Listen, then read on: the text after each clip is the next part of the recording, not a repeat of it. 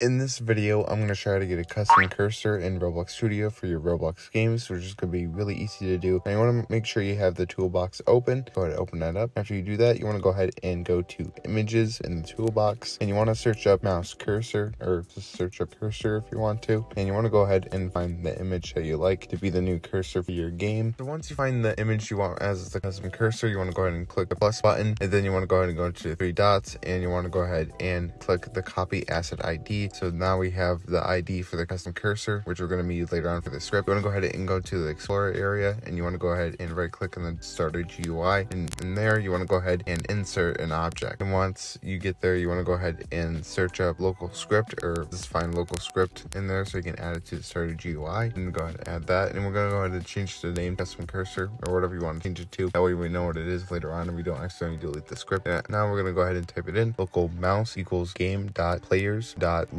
player, and then get mouse, and then just do it like that. I don't like explain it. It's just copy exactly what I do. I might just put this in the description so you guys can easily copy and paste it. Mouse.icon equals rbx asset ID, and then just do it like that. And then we're going to paste in the ID that we copied earlier. Make sure that the M in mouse is capitalized. That way the script works. If you're just copying it from here, or you can just copy it, or I'll put it in the description, or probably in a pinned comment. You guys can go ahead and easily copy the script. After you're done, just close that, and then let's go ahead and test it in game. Go ahead and press play. It's going to take like a minute to load. Once you do that, and oh my god, my mouse cursor is way too big. I didn't expect my mouse cursor to be that huge. We probably wouldn't want that for our game. I think a lot of people would probably be complaining about how big it is. So make sure you choose a mouse cursor that's somewhat small so it doesn't end up like that. We're going to go ahead and find a different mouse cursor really quickly. Let's just do a quick, speed of me getting a new mouse cursor. So once I find a new one, I'm going to copy it again, back to the script, and change the ID of the new one. Then I'm going to try seeing it in game again. And yeah, it looks really nice. I think this looks great. It doesn't show it when you're like in the menu or whatever, but it's all right. And that's how you change the mouse cursor in Roblox Studio. Hope you guys found this video helpful. If you want to see how to change the mouse cursor for any Roblox game, watch my other video on it that I made a while back. It's a pretty easy tutorial. But yeah, I hope you guys found this video extremely helpful. If you did, consider subscribing to the channel and smashing the like button. And until next time, goodbye.